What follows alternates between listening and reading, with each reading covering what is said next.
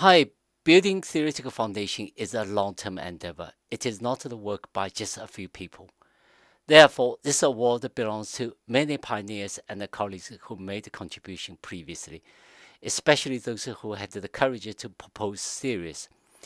This award also belongs to those who provided the positive and the negative evidence to evaluate theories in practice. That is, all of us in the Viz community. Like most of us, I started my Viz career by working on practical problems. I was fortunate enough to have worked with many brilliant colleagues and students. Perhaps while they were developing exciting technical solutions, I was puzzled by some silly questions. For example, in volume visualization, transfer functions seem to distort data. Should this be allowed? When I became interested in video visualization, I was more confused. Most information in a video was not displayed. Simply saying that such information was not useful did not convince me. Through video visualization, I learned to design and conduct empirical studies. Beside the evaluation, I was more fascinated by the human's mental ability to interpret visual information. There was, and still is, so much waiting to be discovered. David Ebert and Tom Ertel introduced me to visual analytics. I noticed that in comparison with data, Viz was cool. In comparison with data mining and later machine learning, Viz seemed to be a bit uncool. What are these triangular relationships?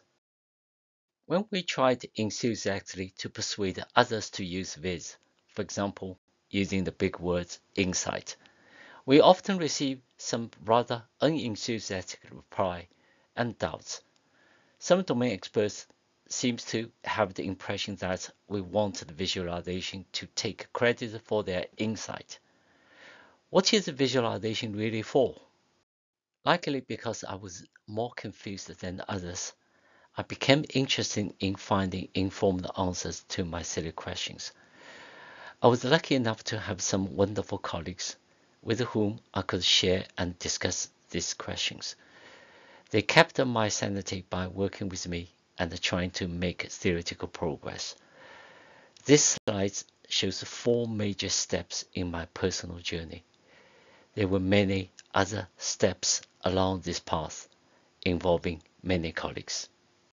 It was rewarding to work with large groups of colleagues in the Wells Research Institute of Visual Computing under the RAMP Viz operation. I was deeply moved by many Viz colleagues who volunteered their expertise and time to help combat some huge challenges during the pandemic. In addition to some 250 colleagues and students who worked with me on Viz, I would like to thank my 2 PhD supervisors and the 2 heads of department. Prof. Townsend showed me how to be a decent academia. Prof. Barker taught me to be internationally focused. Prof. Tucker encouraged me to work on theoretical problems. Prof. Chafathan provided me with the environment to do so. I'm in debt to my late parents, especially my mother, who sacrificed so much for me. I'm hugely grateful for the support from my wife and our 2 children. I know Rona is hoping that the award would mean no more Viz deadline. Maybe. Thank you all.